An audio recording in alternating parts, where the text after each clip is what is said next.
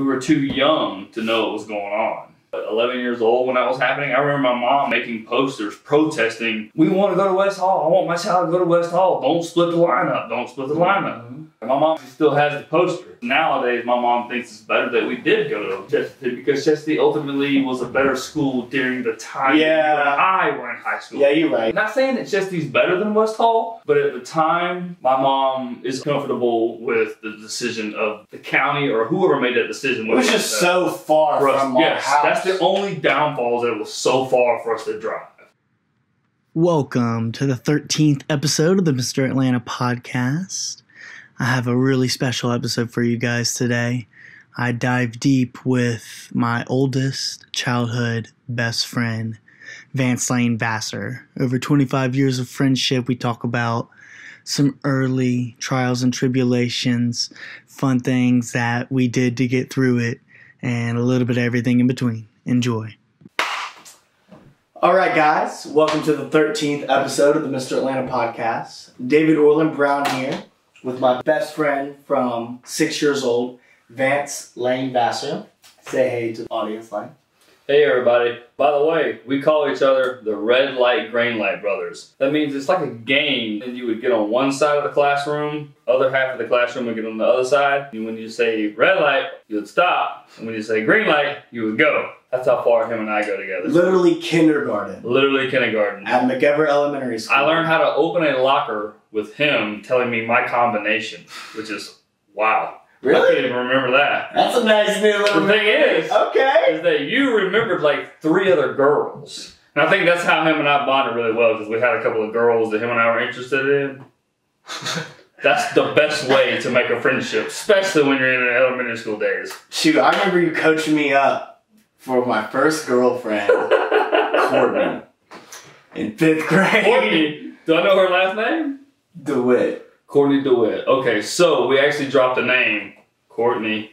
Hey. And you said Courtney DeWitt. The I remember thing you need to focus her. on, David, is to make the girl laugh. And this is me, 5th grade pipsqueak, no skills of social. You can help school me up in the game early. Well, listen, you learn well. Thanks, sir. You know, Courtney DeWitt, I'm sure you're living a wonderful life. It's got some kids. Yes. Good lady. But every young boy has his first experience. Of course. We all go through it. You made it through. Hell yeah.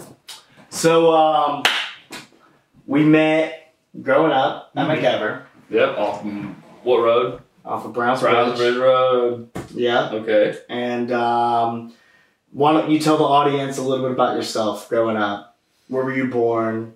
Okay, so I was born in Marietta, and it was for 3 months. And then my mom and my dad moved to Gainesville, strictly because my mom was a manager for Red Lobster. And so Jimmy Carter Boulevard, the one off Jimmy Carter, she managed that one, and that's what brought us from Marietta to Gainesville. I was, like I said, 3 months. Moved here, and then my brother, 2 years later, was born here in Gainesville. Pretty much born and raised here in Gainesville. As far as getting to where you and I met each other, moving here, you and I met obviously in McEver Elementary School, which was 5 minutes from my house and 7 minutes from yours, because you were like 2 minutes from mine. So that's what kind of brought me into Gainesville. What was your first sports? First sports, baseball, football, basketball. You know, not toot my own horn, but I was one of those kids that excelled exceptionally with sports. Well, you're a larger than normal human. As far you best with these Greek genetics from the gods of Miss Jan and Mr. Vance. I was given Greek genetics. I'll acknowledge that, but it took me time to realize that. So as a child, you don't realize that. You're just naturally good at something. So I wasn't naturally good at it. So as far as being like elementary school level, like you and I going to McEver Elementary, I didn't know what, ability that I had. My parents did, obviously, but of course I found out later in my How did they know? Into high school. Well, my mom used to always tell me that when she would go to games, And it's kind of a funny story. She would say, you know, you would come up to the plate and it'd be a couple of minutes and all of a sudden somebody would yell your name. And I have no idea who they are yelling your name. That tells me that my son has been doing something in the past, that a gentleman at a ballpark, a local ballpark, is yelling my son's name, and he doesn't know that I'm the mother of the child that he's yelling for and cheering. She knew that I had an ability, just based off that. So it was pretty cool to... That was like early baseball. It was almost like a fan. That was when we had the girls on our team as well. It was T-ball. It was like... Lauren Sims? Yeah, we had Lauren, we had Allie, we had a bunch of different girls that were on our team. But for me, for my mom to know that I was one of those children in playing sports that excel was somebody else cheering me on. Because she knew then, I'm not his only fan. So what was your first sport that baseball you were truly passionate about? Baseball. Baseball was definitely the first sport. Why? And I wish it would have been the sport that I stayed with. Now that I think about going back to my like middle school days, high school days, I would definitely have stuck with baseball. Personal reasons is why I didn't stick with baseball in high school. Our coach? Yes, the coach, absolutely. We don't have to name drop that guy, but I will interrupt and say that one of my early memories of you and your mom was Coach Page not playing me. Randy Page. And even though I was in the same team and league as y'all, I wasn't as good. Yeah. And so he had older kids coming down and playing. Just because he wanted to win, he didn't actually care about the kids getting to go out there and have fun. Well, he did. He did it. And you have that where his son was a part of the team. Then you have where he's the head coach of the team. So you have your favoritisms, and you have that, and you have your guesses. You have yeah. So he had kids that were a year older coming down to play on our fourth grade team. And my mom made a big scene. And being an adult, you got to understand where he was coming from. But as a child, then of course we didn't understand. It was like, why aren't you playing the best children? I had no idea what was going on. And neither did I. Neither did I. But as we get older, we started to realize it with him. But he was a fantastic elementary school recreation coach. Well, it's good to hear that. Mm-hmm. So then you got into football. Mm-hmm.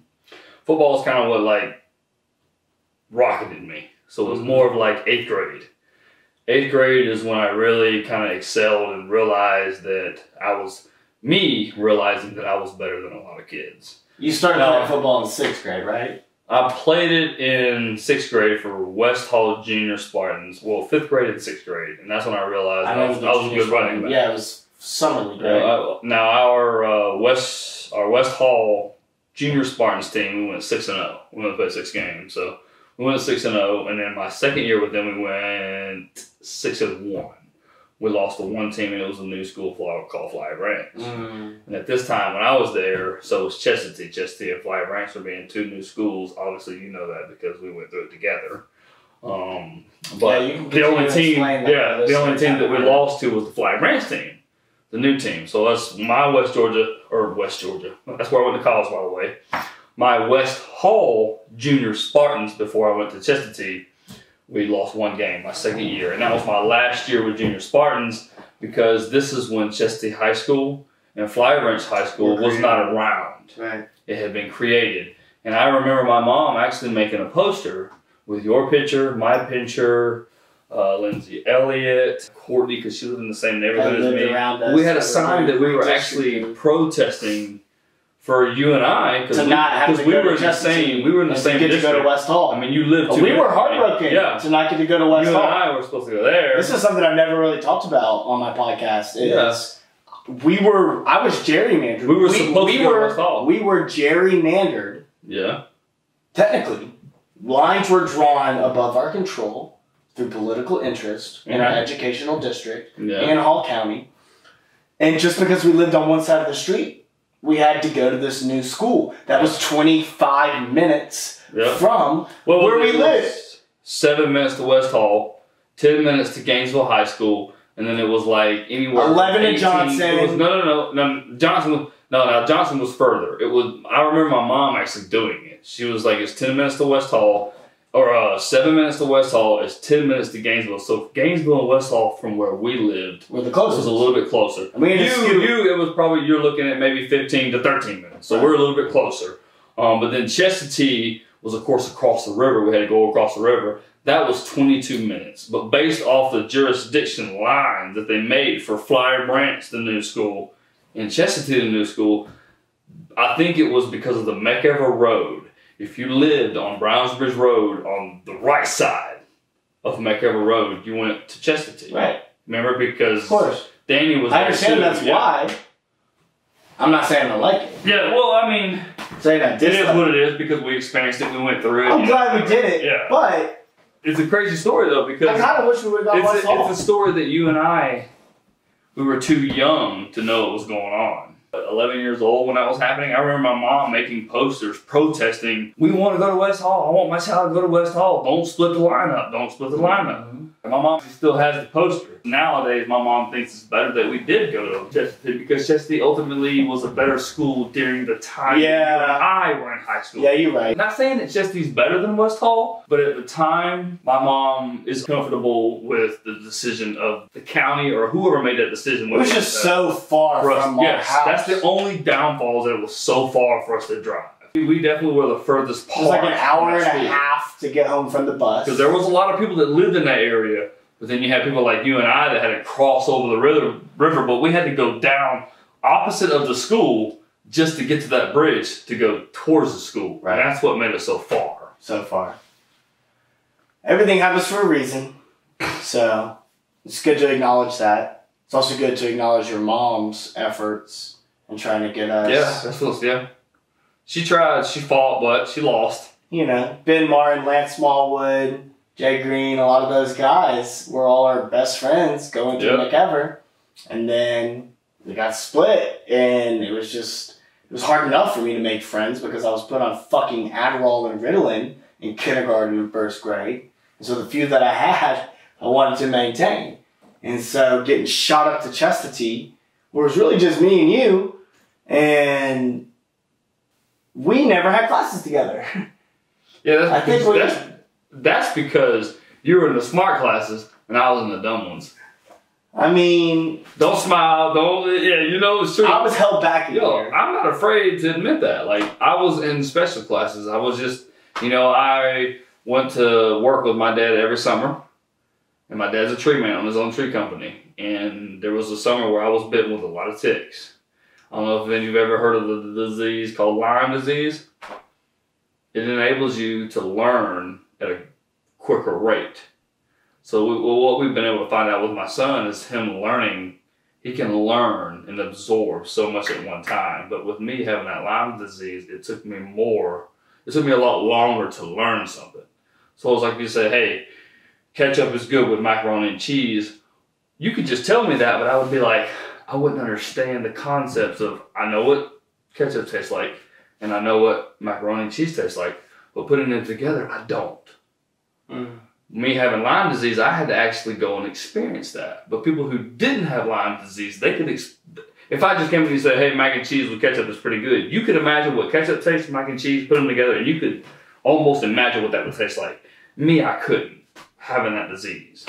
So me being now 30, I think I've overcome the disease, obviously, because I've been able to accept it. And so now when I'm trying to learn new things, I try to literally point in on what people are saying and stuff. But back then as a kid, I couldn't do that. So I was in more special classes. So that's probably why you never really saw me.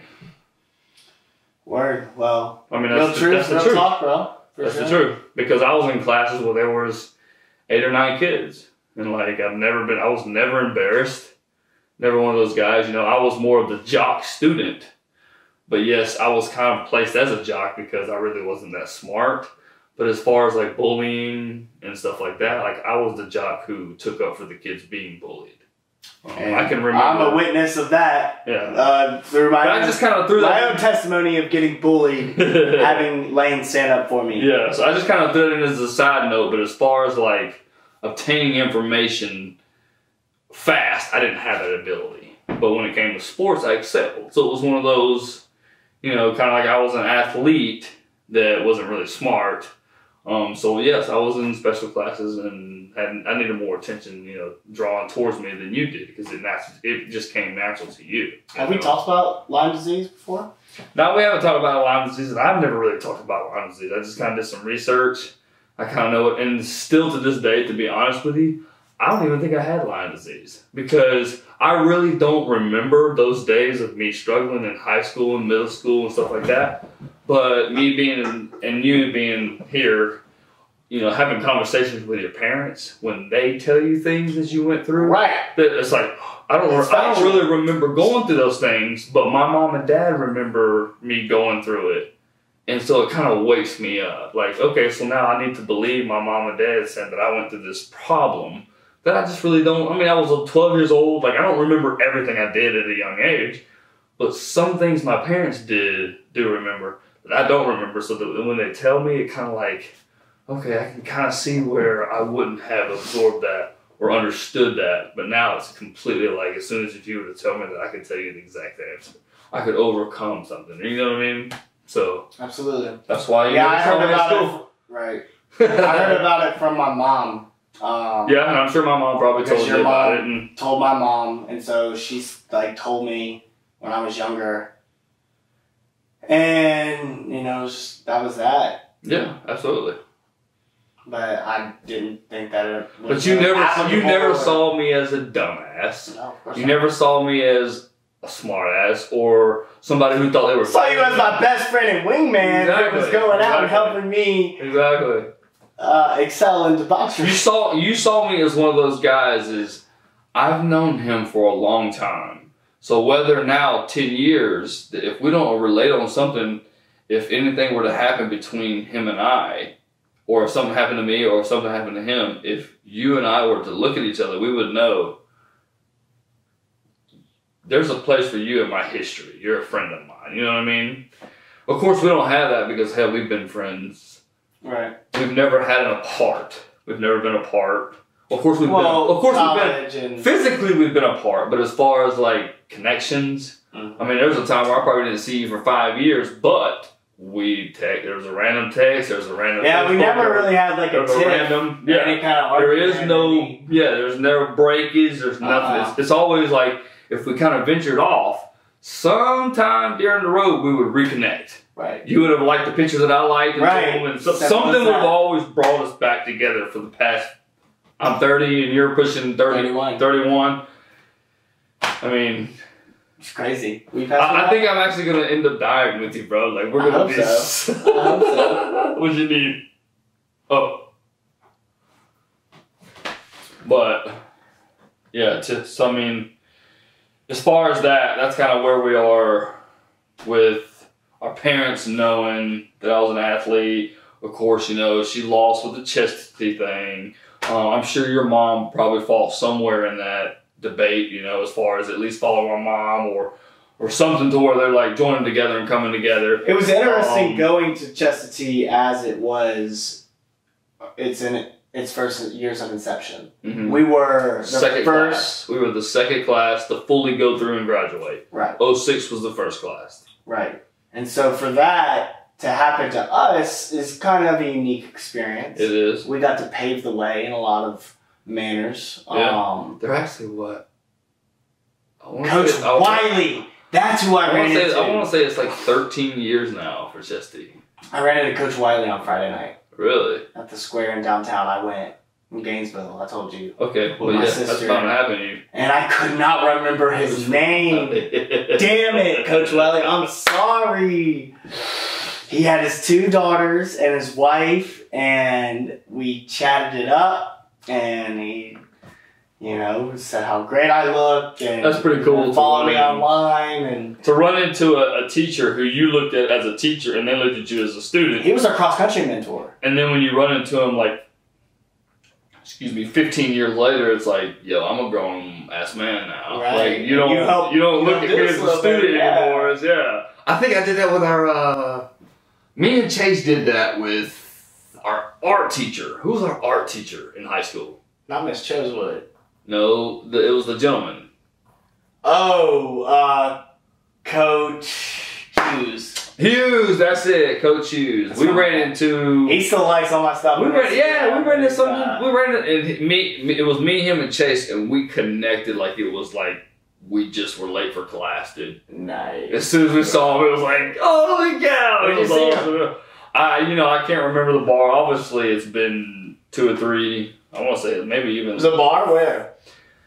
Well, it wasn't really a bar. It was a higher end restaurant. It was a social place where people go to gather. And somewhere, no, it was somewhere in Atlanta. I went with Chase down to a networking, not necessarily specifically for networking, but something to where people gathered and we just carried on conversations and got to know each other and stuff like that. And of course, when we walked in, it was almost like Chase saw me immediately. And it was pretty cool just kind of reconnecting with somebody that, that you remember as a kid, that you had to say yes sir, no sir, thank you and please and stuff like that too. And whereas 15 years now you meet each other in real life, and it's like all he wanted to know, Mr. Coach Hughes, was what was Chase and I doing. And so we were like, this is what we're doing now, because of course he looked at us, we knew he looked at us as we're grown men, Right. I mean, I was probably 27 at the time. But as far as teachers, that's probably the only one that I've met since, and I haven't seen any of our other teachers. And as far as I know, I don't even know who the principal is anymore. It was Bill Thompson. Yeah, it was Thompson when we were there. And then Dr. Sapp.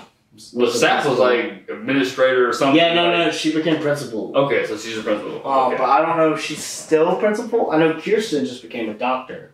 Wow. That's awesome. She went to Brown University. That's awesome. So we started getting closer around wrestling.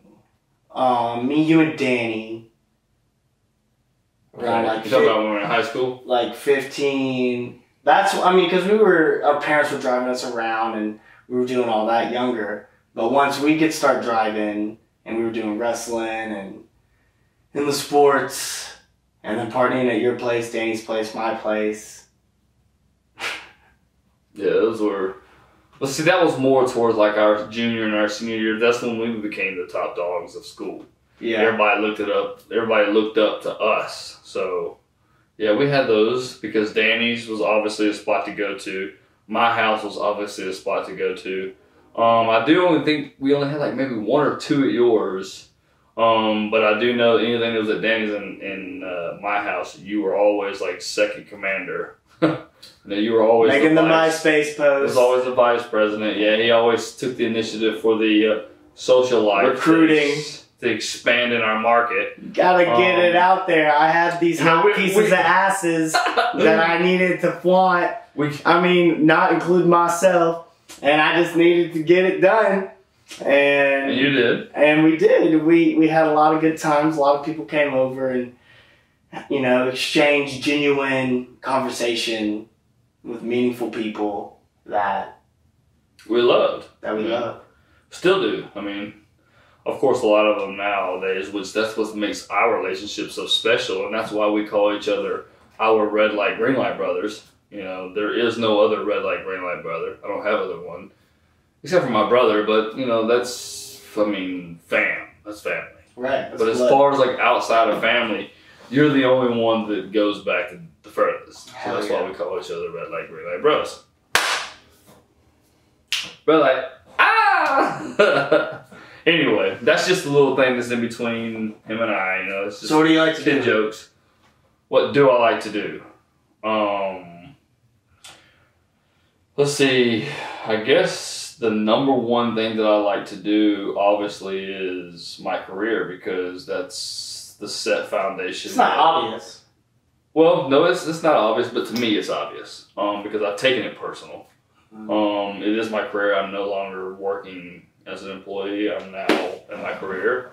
And my career is taken off, and it's been able to provide me with accommodations that I need, and has been able to provide for my family. But as far as my work, is just as much as I'm committed to my work, I'm also committed to things that I like doing as far as outside of work, which is bodybuilding, playing sports. I love to go out by myself and just mingle with people. It doesn't matter whether it's going to watch a sports game on Saturday or Thursday, or whether it's a client that I'm cleaning their homes. I just love being around people. But I would say my favorite thing to do, obviously outside of work, because right now my primary is towards my work, because obviously I'm building a location, would be definitely working out. Working out is something that I see myself taking to the next level. I've made that commitment. It's going to take a long time. I know what it takes to do it. So right now it's just more of work, and then my hobby is working out until I can maybe one day become my sole income. Of course, that's the goal, right? We all have goals. Mm-hmm. Shoot for the star. If you miss, heck, at least hang on to one of them. You grab it, you're going on your way back down. There we go. So professional bodybuilder. Yep. Definitely doing all the strides to get there. Here's a question that I get from people a lot. As your best friend does Lane take steroids? So did you consistently take steroids? I have never taken a steroid before. I've always followed the rules of all the bodybuilders based off foods. Once you can find your macros, and macros are your fats, your carbs, and your proteins. Once you can find out what your body understands and digests and passes through your system, you can really base your workout around it, and then it's just more of food. So that phrase, of course, me being as a child from, I'd say 19 up to 25, when people would tell me, you are what you eat. 95% of how you look is what you eat. Me, it passed through one ear and went out the other. I was a young buck, wanted to lift heavy and get big as heck. I thought that was the way to do it. What you used to eat? But now being older, I've completely changed. Obviously now I count macros. So I actually got a weight scale.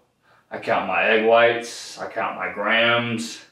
Like I've taken it to the next level of seriousness. And there's a lot of people that they look at when they want to eat, they don't have enough time to measure their foods. But if you can measure your foods and plan it throughout your day, plus your workouts, you're going to get 10 times more of the response that you're trying to work towards, based off whether if it's losing, just fat, or if it's building muscle, or if it's just getting in shape, or if it's just being able to get off the couch and just run a little bit. It doesn't matter what you want to do. It's really based off what you eat. And obviously we know that plant-based foods are better than animal foods, obviously, because the animals that we eat. You gotta stop saying obviously. You're right. So back to the plant-based, back to the meat. You haven't been on a plant-based diet. I've never been on one. Never been on one. Or ever. Never been on one. But you believe it. And I never will be on one. But I will add it into my workout. I do believe in enough of it being healthy that I do need to lean a little bit more towards it. Obviously, because if you're eating a bag of M&Ms or if you're eating an apple, it's obvious. But I'm going to tell you right now, it's obvious because you can look this up. It's 3 times obvious. The nutrition for a banana is 27 carbs. The nutrition for a bag of M&Ms is 38 carbs. Your body only understands one: banana or M&Ms. Bananas, your body understands. Your body does not understand M&Ms. So what does it do? It stores it as fat. So if you're noticing stuff that's around your stomach or on your hips, it's because you're eating foods that's processed from the body that it does not understand. So that's just a side note. Let's it's not facts, it's not obvious, that's just my own opinion. Let's get on to who is your biggest mentor and how have they helped give you guidance throughout your life, and how have you applied it? I would say my dad. I mean, I know everybody says a family member, obviously. But my dad, to me, has been a huge part of my life. I think he's gone to no longer being just a father figure to me. He's more of an advisor,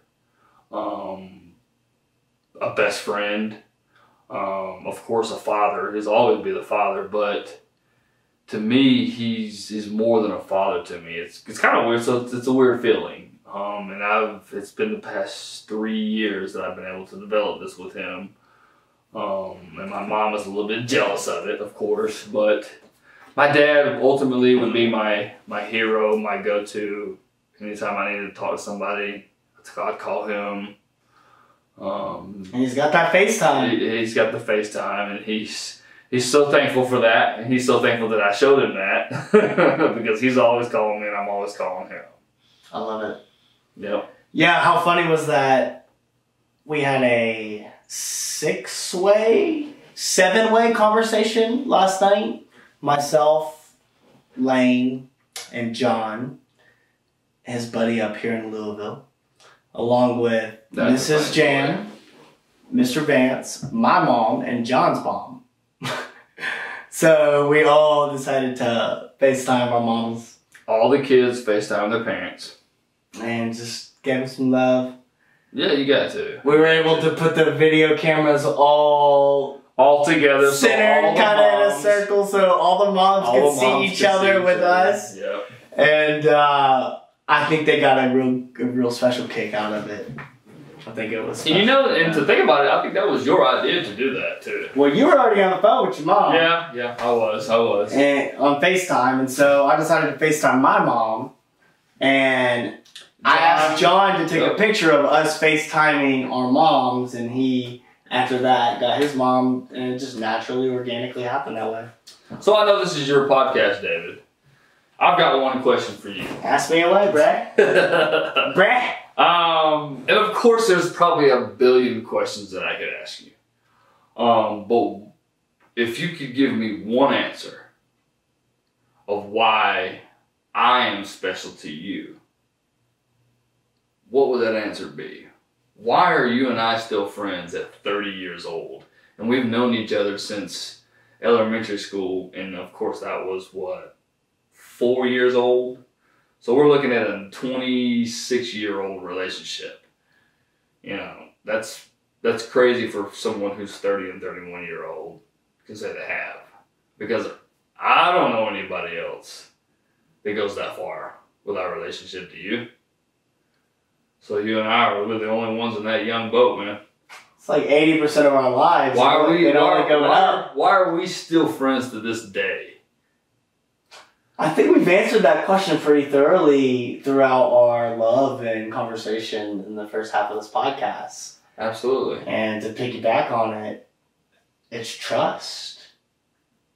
It's respect. We've gone through our trials and tribulations. It's rapport. Yeah. Well, you and I haven't really. We fight, but it's real quick. It has to do with we fight. Not kind of. Well, no, we usually just get in verbal conversation and confrontations immediately, and we just duke it out and say our piece, our harshness, and then it's it, and then it's just done. And then if we need to comfort each other a little bit after, to be like, all right, I didn't mean to hurt you with saying this or that. I can remember a few arguments like that throughout our maybe drinking times and whatnot, but that's really about it. We haven't had any fuck shit in our relationship. It's been pretty tried and true. And, you know, the trust is definitely, it's never been a time I have not been able to reach you on phone or text or social. And,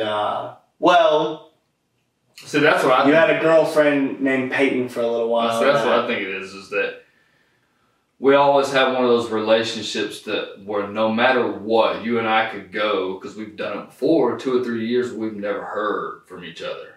But it was like when I texted you, you picked right back up from the last time we spoke.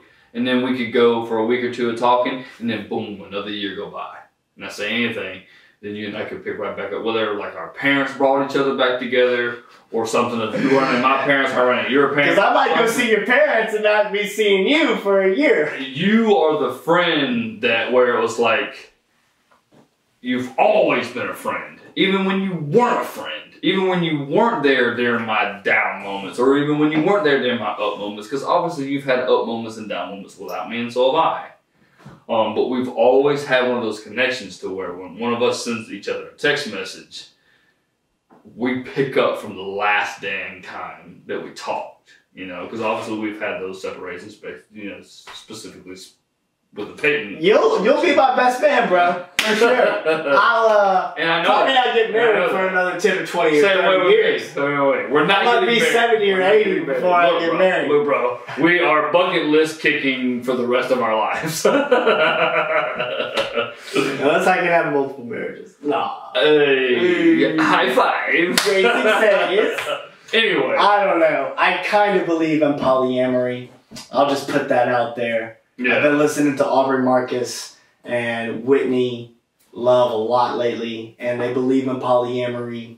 It's, I don't know. I can see myself having multiple lovers. And there's nothing wrong with that, man, because that's the first thing to something, is seeing it. You got to see it to believe it. I mean, that's what you want. I don't necessarily need one woman. I can openly entertain more than that. Hey. I've done it in the past. Sometimes openly, sometimes not so much. Do it to you, man. Yeah. Some of us men are one-man women, and some of them are multiple women, you know. And some of us don't like women at all, which all of them are equal. It's the same person. True. But so let's talk about your little brother. What about my little brother? Who's a few inches taller than me. Several inches taller than me. We don't need to talk about him too long now. I know, he'd love that. He would. So I whooped his ass. He was about one time 5 or 6. No, he might have been like 7 or 8. You think he was about 8? And I was about a little boy. I was about 11. And that's the last time I ever whooped Chase's ass. That was about it. It was the first and the last. That was about it right there. He bucked up on me, but no, we never. No, I guess Chase and I butted heads a lot more often than you and I. Chase and I have butted heads. We're similar in a lot of ways. You and I are too. Well, see, that's the thing though. Like, you and Chase do not have the relationship that we have.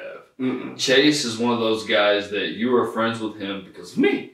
Same way with like your family. My family is friends with you because you're friends with me, your family. You and I have a special relationship. I agree, but I also disagree. The main, it's not just because of you. You've been out of the picture, and I've been friends with Chase. You're right. But I will say, because of you and I is the reason why your mom and my mom are friends, and why your dad and my dad are friends is because of you and I. You and I have always kept connection. And say, yeah, we definitely started it, for sure. For sure. You know, you and Chase. I was chasing Caleb. You and Chase aren't best friends like you and I are, but Chase will always have your back. If something were to happen devastatingly, or if it was like you're in trouble, you know Chase would be there. Obviously, I would be there.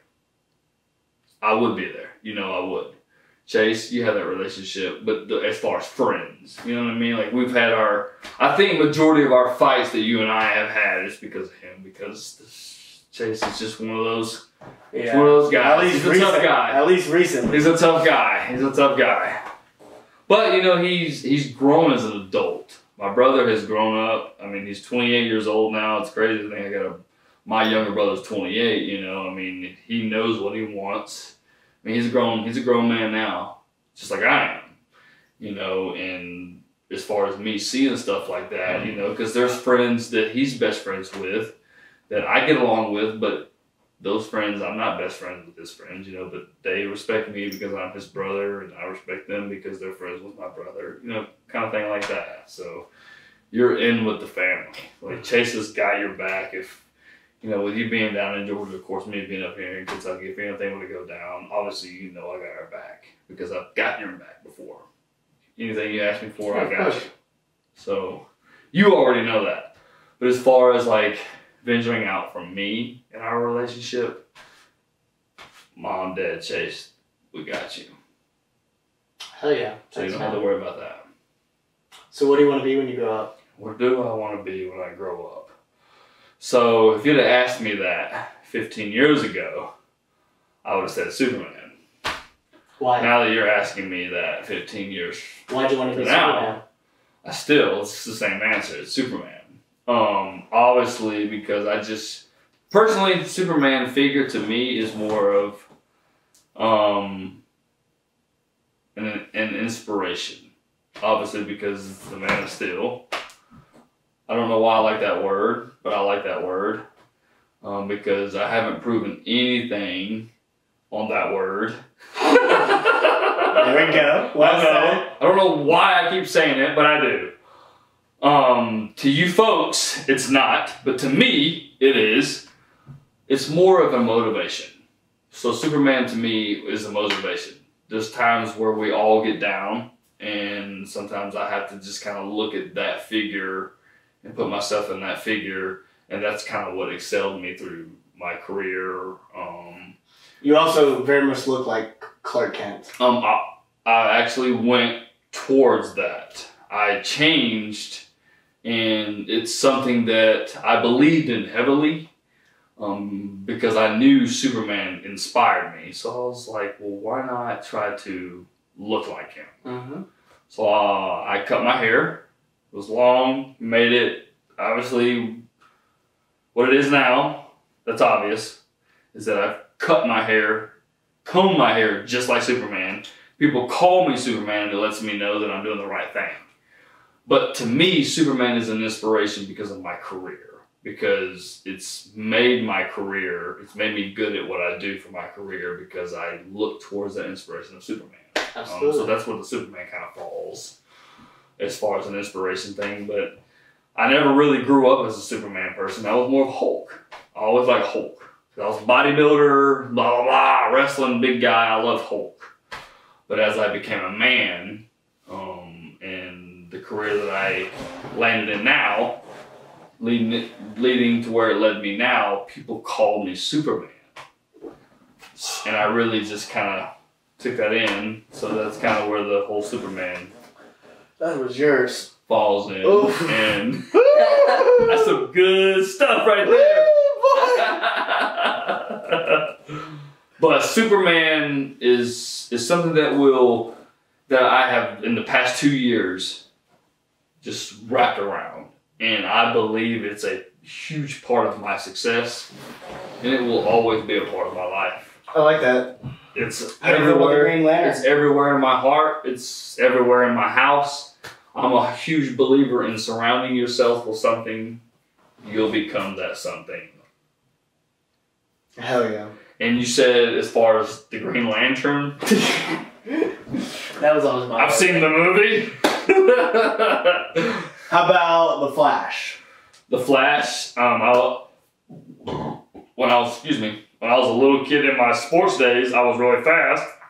My mom and dad loved calling me Lightning, so I liked Flash then. But You look like him a little bit too, yeah. Flash, sweet, you can run fast. So it's been a while since I've been on camera, but I do remember how to. And you're right. You're totally right. When you're saying it, I know it. I'm like, it's retakes, and retakes. I know how exactly. So, and that's where I'm at. Like I said, I used to do reps. I used to stand here, right here, shoot a promo. 3, 2, 1. John Cena, son of a bitch. They gave me a chance. I want to see you January the 1st. You have what I want, and I'm going to take it. You, nobody's going to stop me. It's promos that I'm good at. So I know that. So when you say obvious and you want to slap me and stuff like that, I got it, bro. Yeah, because... But I know you can edit the stuff. Over time, I've gotten comfortable with punching you and Chase because y'all are such large humans. And well, there's some people who just can't do. And I guess I hit too hard sometimes, and it's just been a protuberant of you and Chase both to be like, David, I'm gonna punch you back, and then I got punched back a few times. Agree or disagree? Do you know why we get to that point? Because I shouldn't be hitting y'all. No, it's because of something that you're doing that leads you to hitting. And what is that? I don't know. Talking shit? No, getting too drunk and getting too hyped up. Every time you get too hyped up, it's usually hyped up, you get excited and you want to grab people and you want to pull people and you want to punch people. And that's where we were like, draw the line. Yeah. Yeah, that's true. So, yeah. as long as you can edit this, where we at now? We're good. We're good now? High five! Good ACCs. So was it good or no good? No, I'm gonna cut some of that, but Yeah, obviously, yeah. I mean, you got good stuff that we can add in here. I just like my into the role. I like that. Well, they tell you they tell you to pick 3 things. John Cena championship belt on January the 1st. 3 things. You got 1 minute. Who, what, and where? 1 minute. Go. That's why I was like, John Cena, I got that. They gave me a chance, motherfucker. So where are we going tonight? I have my phone right here, and wherever you would like. The Highlands. The Highlands. In Louisville. We're going to O'Shea is what we're going to do. There's a district of bars up here in Louisville. We'll go to O'Shea. You can't say Louisville. That's wrong. You can, but It's somebody Louisville. might. It's like 1.5 syllables. It's not 3. It's not really even 2. It's about 1.5. Louisville. So how do you think we do with our podcast? I think it's still going great. I was just checking my phone. We are being responsible tonight. Both of us are getting in a lift. We're getting a lift. Truly. Taking a look. Hey, so when do we get to do a vulgar podcast? Next time, my friend. Next time. Stay tuned. El Holy próximo shit. tiempo. Alright. Cool. Well, thank y'all for tuning in. Where can everybody find you online, Lane? Vascular_Vasser. That is my Instagram name. On Facebook, Vance Vasser. There we go. There we go. Thank y'all for tuning in. Love. Until next time. See y'all later. Hasta luego. Bye bye.